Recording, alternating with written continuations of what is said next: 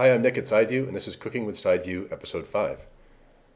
Before we get started, you want to note the little icon at the lower right of this, the icon that makes this video full screen.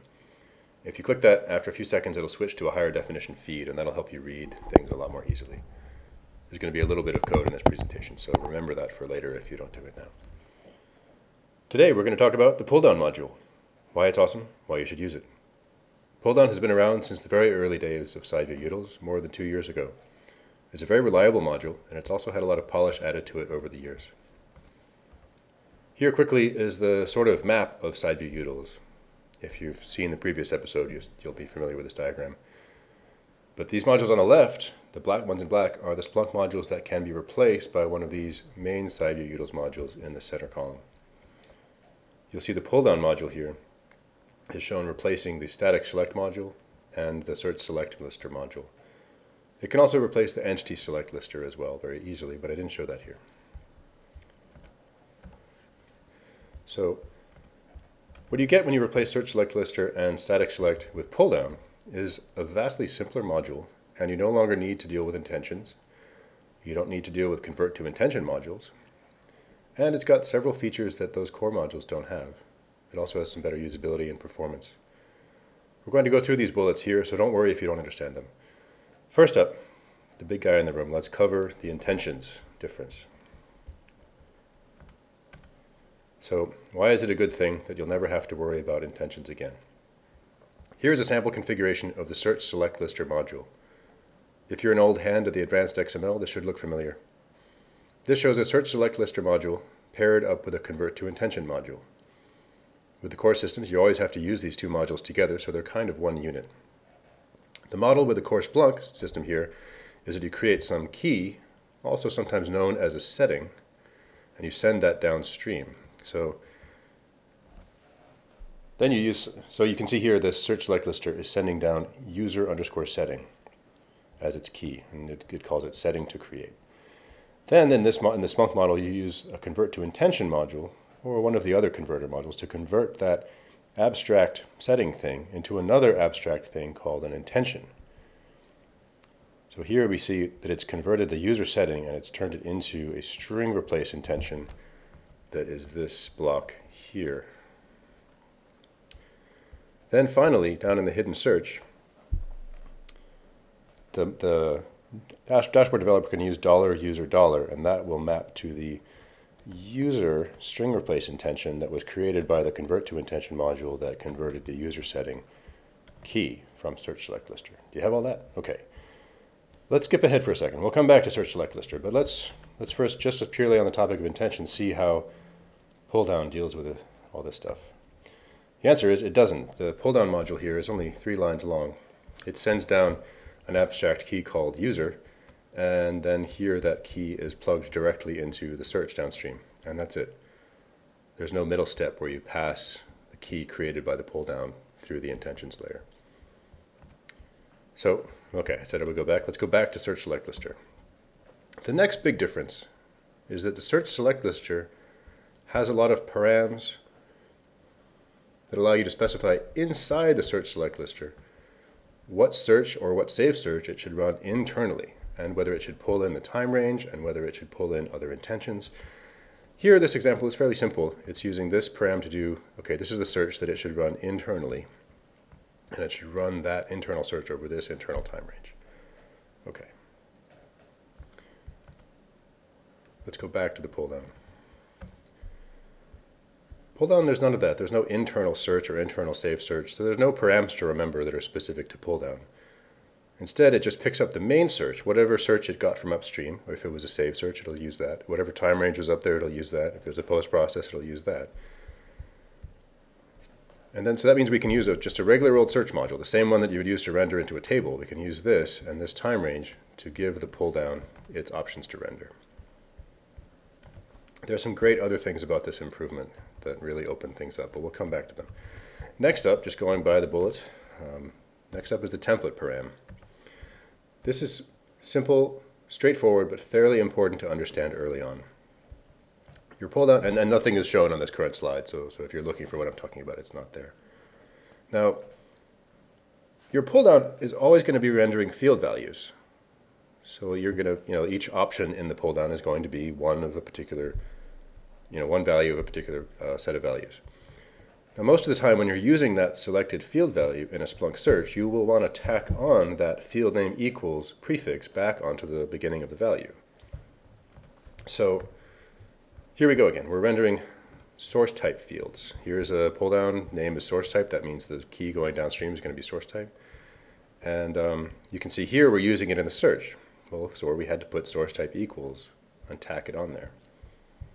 Straightforward.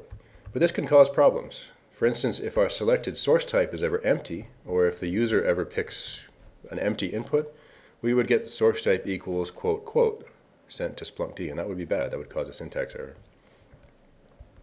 So enter the template param. The template param allows us to pull this source type equals quote quote part up. So the whole search term can be sent down or not sent down as one single unit. So as you can see, within the template param, there's this $value syntax. That's a shorthand internal to the pull-down module that can refer to the current selected value being templated. And that's a convention you can see and use whenever you're inside any template param on any Sideview module. And you might notice here there's a lot of repetition of the field name. The source type appears source type here, and then there's source type again here, and then source type again here. For Vue developers who copy and paste Vue config a lot, by which I mean Vue developers, this can be tedious and it can introduce a lot of errors as you're copying and pasting a pull down around.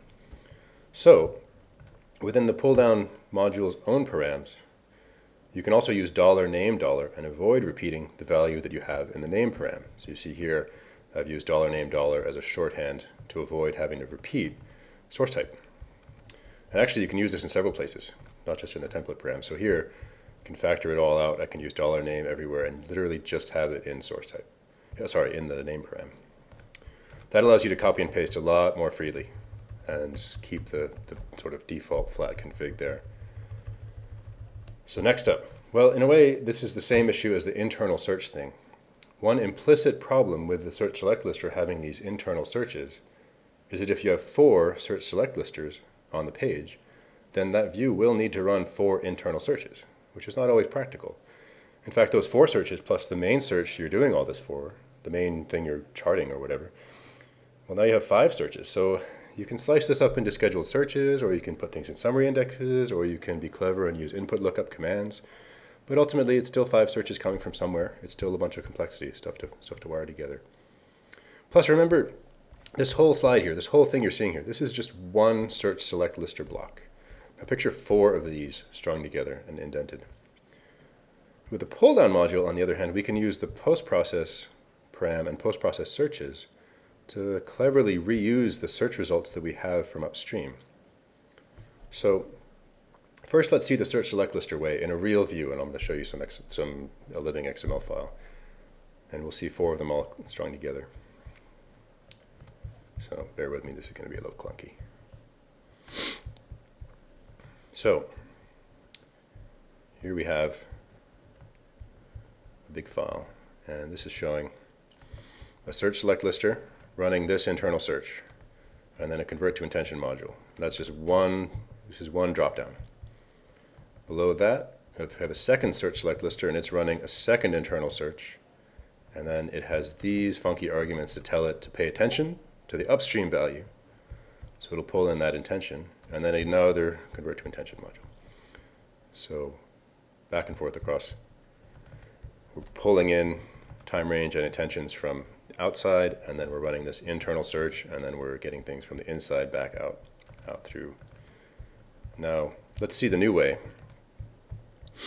Well, in the new way, we really just dispatch one search. We use one search module, one Sideview search module, to get all the unique combinations of group, series, date minute, and date second. This is a silly example. This is built to be a portable reference page, and so that's why you would never actually run this search or create this UI, but it's a good reference example. Then anyway, in these post-process params in the pull-down, we actually just get the one distinct field that we're interested in this case, group. You can see again this $name syntax is everywhere. So this says, get me dedupe the group field, give me just the group field, sort alphabetically by the group field, render that out as my pull down. And so each of these pull downs can use the exact same search, and we only end up dispatching one search to render 4 pull downs. So let's go back.